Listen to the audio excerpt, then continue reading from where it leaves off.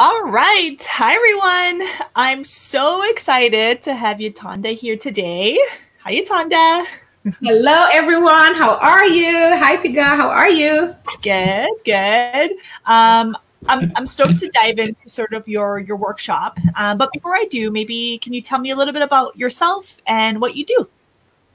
Yes. So my name is Yatunde Shoulders, and I literally thrive on helping other people step fully into whatever their purpose is. So I typically work with women entrepreneur leaders who want to get crystal clear on what their purpose is so that they can have more impact, build community, and earn profits confidently with their purpose, and show up authentically. And I use PR, branding, and creative marketing strategies to help them bring their full and authentic self to the world.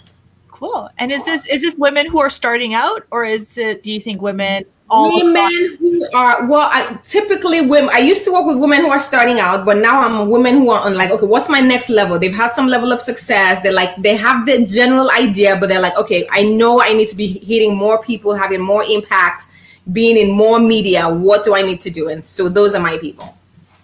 Right. Okay. So your workshop. Can you tell us a little bit about your workshop and some of the key learnings as to what people can take away? So my workshop is around, since my work is around purposeful branding, my workshop is around how to define your brand purpose and how to create content that gets you loved, respected, and paid. And so you're going to learn the key factors about a purposeful brand. There's a difference between a regular brand and a brand that is purpose-centered. I teach you the basics of that. And then you're going to learn how to develop meaningful connections with your ideal customers that helps you have them as long-term clients and customers. So it's not one-off situation. You end up building relationships with people that are with you for 5, 7, 10 years. And then finally, I'm going to share my proprietary method of developing content that positions you as a thought leader, helps you attract the people that you're supposed to help, and helps them trust you, and helps you get paid with your content for what you do. But it's like easy like Sunday morning, very natural way to do it. Right. I'm going to say your workshop seems like you got a lot of juicy, good stuff in there. Yes. I want to dive into sort of the first point that you're talking about. When you're saying building a purposeful brand, what exactly do you mean by that? What would it look like? Right. So there's a cross section between the thing you feel like you're supposed to be doing on planet Earth and the thing that you're just doing just because to fill time. Right. And so what happens is the challenge with just doing something of just because is like it lasts for a certain time, but then it fades off. And then the idea is, how do you build something that is purpose centered, aligned to you, so that if you had to do this thing for the next 10 or 20 years, you're okay with it. And so I help you tap into whatever that is. That's the connection between what you're supposed to do, what that you love and enjoy, and the people that you're supposed to help, what they need. So it overlaps. So you enjoy it and they need it. It's like a win-win. You get to do what you love. They get to buy it from you because they need it. So that's where your purpose and who you're supposed to help intersect. Man, I feel like that's such a difficult topic to hone in and like for yourself, especially. Right. I mean, speaking of, for me, I'm an entrepreneur. I like to thrive inside companies, but sort of same idea applies in terms of finding what you're being real with yourself. Right. And say, okay, Pega, like, what am I really passionate about? Yeah. And like, don't think of, all the other things that you're supposed to be passionate about. What right. Right. That's the trick. Right. So I mean, being real with yourself is one thing, but sometimes it can be hard. I mean, like, do you have some tips that you could give for someone who's wanting to do that, but might not be sure as to how? The simplest tip I can give you is, it might be disappointing, but it's good news. Because the thing is, the purpose, the thing you're supposed to be doing might be so simple that you're like, it can't be that simple. And so that's what's overwhelming for a lot of people, or should I say underwhelming, because they're expected to be rocket science and to come in this fabulous package. And it's like, maybe your thing is like, you're just really good with strategy. You're like, that's it. That's all I got to do. That's it. Or that you're really good at cheering people on. Like, I'm your cheerleader. Yes. I'm like, with all my experience in life, you're telling me all I got to do is cheer. That's it, Yeah. So it's accepting the simple advice, is accepting the simplicity of the thing that you're supposed to do, the hard work is going to come. So if you're looking for work, don't worry, there's going to be lots of work to do. So just understand it's probably simple, and it's the work of mastering it that becomes the challenge. So just get to the simplicity so that you can get to the work that needs to be done to master your thing so that you can help more people. Right. I was actually having a conversation with one of my colleagues, and we were talking about how a lot of us fixate on our weaknesses, and we try to like focus in on that, and we put our energy into that. But from what I'm hearing from you is very much looking at what you're thriving in and sort of like pushing that forward. So if it's strategy, push through like forward with the strategy. Exactly. Whatever it is, whatever your thing is. Some people are good organizers. Some people are good accountants. Like they just really love numbers. I'm like, I don't get it because I'm not a numbers person, right? But they really love numbers. I'm like, if that's your thing, like marinate in it, sit in it, and use it to help other people. Because the fact that it's so simple for you means you have simple, practical ways to explain it to people that they'll understand. And that's what they need. They need it to be simplified. So don't complicate it. It's simple. And so focus on the thing that you're really good at.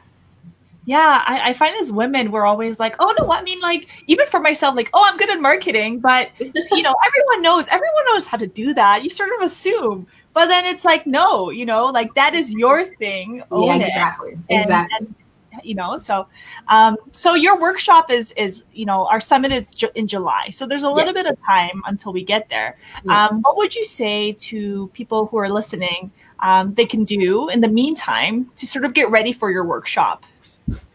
I think the simplest thing I can have you do right now, because you have time, and you know, with our situation right now, everybody has some extra time to do stuff, is do a brain dump. You know, if you're really confused and you're like, all right, that's, you know, you're one of those multi-passionate, I'm one of those. You have like 50,000 things that you're really good at, and then there's like 5 things that you're really, really good at. Do a brain dump. Put it all on paper and kind of just sift through and start deciding, okay, if I had to do this for the next 10 years, which ones would it be? And so maybe pick your like top 5 and then start from there. And okay, what are the strengths in those things? What is your zone of genius? And that's a thing that you need to read up on. That are you so good at it that if I woke you up in your sleep, you can give me an answer? Or is it like you still have to do some stuff around it? So just do a brain dump right now. There's a lot new things that will come up for you. Brain dump and have it ready, because by the time you go through my session, you should have some level of clarity and how to use that to connect to your ideal customers and then generate content that engages and converts and attracts them. So I guess this is such a deep topic. I'm sure there's like plenty of books or resources out there that people can look at. Do you have like a favorite book that you like to share with people or gift to them to sort of read up on? Yes, my favorite book to give is the 4 Agreements by Juan Luis Miguel. And I love that book because I think I love practical stuff, like simple to do things. And it's the 4 Agreements, simple things you can do to just live and have a better life. So I've gifted that multiple times. So that's my go-to gift book that I give to friends and family. Cool. The 4 Agreements, yeah. So what are those 4 agreements? I guess a little sneak peek. One of them that is my favorite is the idea of always do your best. Like just bring your best self to the table, so that way you never have to question anything, because if you're bringing your best, there's no doubt. I have to pull the book up to remember the 4, but that's one of my favorites because it resonated with me because my mom was always big on being excellent. She's like, because if you're excellent, you're not. It doesn't matter. Everybody wants excellence. So that kind of reinforced to me that lesson of growing up of just always do your best and you never have any doubt in terms of what you're putting out there. Mm-hmm. So intertwined with like what your purpose is, because you can really create things that you're really proud of if you're honing in on that. So yeah, I see that alignment there. Yeah. Now let's switch this up a little. I would love to learn like a little fun fact about you that our viewers would be interested to learn about. Fun fact, I know how to crochet. I went to boarding school in Nigeria, and it was one of those things that we had to take in home economics. It was either cooking or crocheting and something else. And I picked crocheting. And so I'm looking forward to being like the old lady crocheting sweaters and things for my grandbabies whenever that happens. But yeah, I know how to crochet. So that is so cute. I actually got a blanket from my grandma, a crochet. Really? It's so cute. So I'm gonna be one of those grandmas. My kids will be talking about that in their own age too. But your kids are young right now, right? No, I have twin girls. They're only like 2.5. They're 2.5 years old. So another maybe 30 years, I'll be doing crochet blankets for some little people, in the families. It'll be fun. Yeah. So another question, I mean, you're mom of 2 right now, staying at home. How are you sort of managing running your own business and having the little guys at home as well? Thank God for the privilege and benefit of having a nanny, because, oh my God, this is one of those things that I'm like, nobody told me. But it's so rewarding and fulfilling. And the thing is, since I was 12, I always imagined being a work from home mom.